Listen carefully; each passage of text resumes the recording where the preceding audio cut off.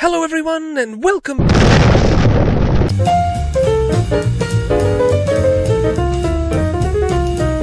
This is the Caribbean, and here's St. Vincent and the Grenadines. Now let's have a look, shall we? By the time the Spanish sailed through the waters encompassing St. Vincent and the Grenadines, it was inhabited by the Carib people, but Spain itself made no attempt to settle the islands. Years later, St. Vincent became the home to shipwrecked African slaves, as well as slaves that had fled from nearby Barbados. Their intermarriage with natives gave rise to a people known as the Black Caribs, or Garifuna. They managed to prevent British, Dutch and French settlement for quite some time, but the French were permitted a footing in St. Vincent in the early 1700s. The French shipped over more slaves to grow goods such as sugar, cocoa and indigo. The British muscled their way into control, despite French attempts at regaining it, but the Caribs were far less accommodating to the British, and there was, you guessed it, war. The Caribs, led by the chieftain Joseph Chatoyer, fought hard and effectively, and the conflict ended in stalemate. When it became clear that the British had no intention of giving up their claims to all St. Vincent, it was, you guessed it again, war. The Caribs again fought well, supported by France, but the reinforced British, under the command of Rafe Abercrombie, eventually crushed the resistance and deported the Caribs to Honduras. So Britain took St. Vincent,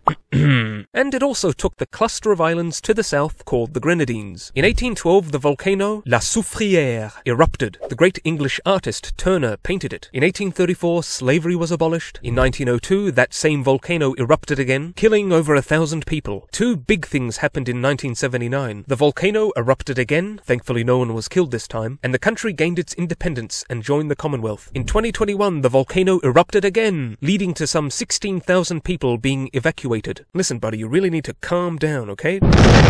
Anyway, St. Vincent and the Grenadines today possesses a high level of human development, with an economy reliant on agriculture, but with a growing tourism sector too. So that's it for St. Vincent and the Grenadines, and that's all from me for now. Bye-bye!